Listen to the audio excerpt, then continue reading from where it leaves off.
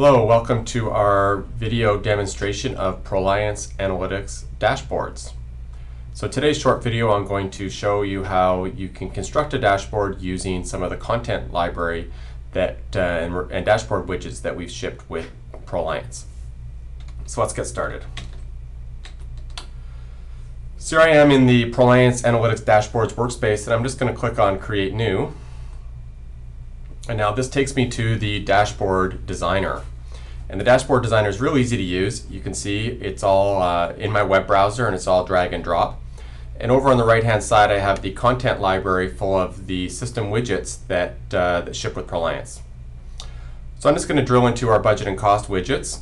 And the first thing I'm going to do is I'm going to drag over one of these prompt widgets. Now what the prompt widgets do is they set the workspace context, which means that in this case I'm going to set the project that I want to run my widgets on. So I'm going to pick Lakewood Retail Commons as my project widget. Now whenever I drag over an additional widget, it's going to run it for the project Lakewood Retail Commons. So the next thing I'm going to drag over is my budget by grouping code. So Proliance has all sorts of grouping codes. This is just one of them inside of that we've configured.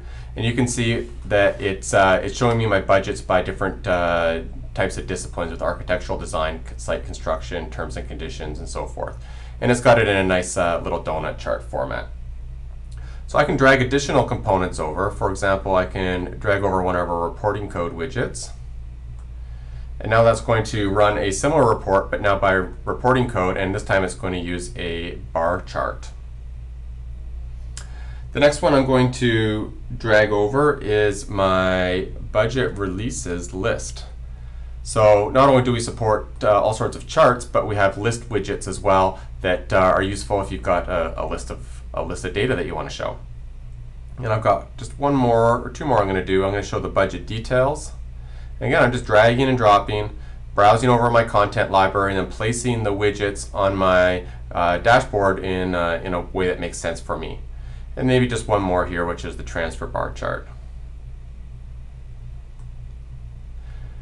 Now you can see that just hide my content library, and now I've got a nice dashboard with all the widgets that I think are important to me. And again, it's all personalized, so different people can have different widgets and see just the data that they need. Now one thing to understand here is that I can switch my report and my dashboard to a different context, and all the widgets will refresh automatically. So I'm just going to switch this to my community schools. And you can see all the dashboard widgets have now refreshed and are showing me different content because I'm now in the $139 million budget community schools project. And just switching back to Lakewood Retail Commons, you can see I'm back in my $30 million budget for Lakewood Retail Commons. So there are a few other things that I can do with my dashboard. One of the things I can do is I can actually go ahead and sort of email out this to one of my colleagues, and they'll get a link to this dashboard so that I can share it with someone if I think that they're also interested in this information. I can share it in my own personal folders, or I can share it in a shared area and save it to a shared area and make it available to other people on my project team. And so I can export this out to PDF. So I just click on here, go export to PDF. And I think that's hiding there at the bottom. So let me just close this window, click open, and there it is in PDF format. I can also change the format of the chart if I like. So I can change on the display, and now that's going to change that to a different type of chart. In this case, it's a bar chart. So lots of different features. Over here, for example, if I want to get this into an Excel list, I can just click this and export to Excel as well.